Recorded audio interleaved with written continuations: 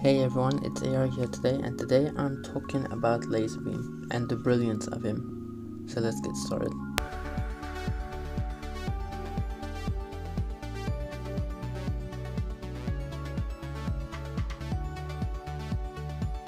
Now Lazarbeam took a stand against sweats or tryhards. Fully embraced the streamer by the way culture. I even changed my name, ttv.streamer by the way. We also had some rules. If we're gonna be streamer by the ways, there is no fun allowed. Twitch streamers are stone-faced at all times. Instead, took a stand for game enjoyers and just having fun. He united a group of gamers who just wanted to enjoy the game. He did so by using memes, even old dead memes he revived again, just for the sake of having fun in games. It's no wonder then that him and C-Day went against Ninja, who at the time embodied the toxic streaming Twitch tryhard culture, which he and C-Day sort of defeated, but I'll talk about that later. By using memes and just uniting a group of people that just wanted to enjoy the game and make it fun, he got a lot of subscribers and grew and became iconic. Anchor, that looks so cool. It didn't kill him though, but look, we don't care about kills on the Lazarbeam channel. Stupidity is the only victory royale. Anchor! Yeah! Also, Lazarbeam exploited the game glitches and even hacked it. Somehow broken season 2 even more. In this video, Fresh and I streamed for 5 hours hunting for the most broken memes. We can break gravity. We turned boxes into nuclear weapons. But he didn't do it just to win like the Twitch streaming tryhard community. He did it just to have fun, just to enjoy the game. He even pushed the limits of items and experimented with them and pushed them to the boundaries, trying different possibilities. All right, they're coming back, ladies and gentlemen. Welcome to science. Yeet!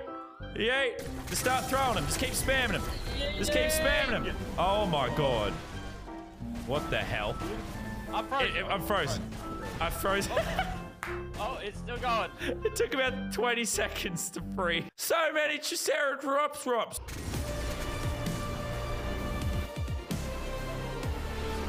We're gonna break the kill record, get over 1,000. We're gonna hit the longest snipe in history. We're gonna jump the entire bloody map. Now, Lazarbeam was revolutionary, especially to the gaming community, now that there is a bunch of copycat channels.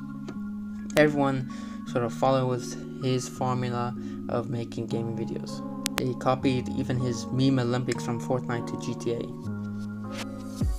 There's now Mythbusters in every Fortnite video. This one, there's a ton of crazy stuff we go over. Let's jump into it. Okay, myth number 1. Everyone's just trying his editing style as well. Even Ninja's newest videos has his sort of style to it as well. Now, the beef between Lazarbeam and C-Day and Ninja, it's a video for another day.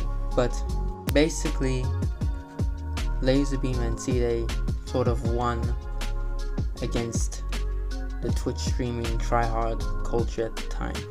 Because now, since everyone's just making these videos exactly like C-Day and Lazarbeam, now more people are enjoying games and having fun. But in a sort of sad way, also that meant that Lazarbeam sort of went downhill after everyone started copying him, which sadly, still to this day, he hasn't really returned to his roots of content creating. I really do wish that he would return, because the gaming community has always been overused and is like the biggest throughout the internet.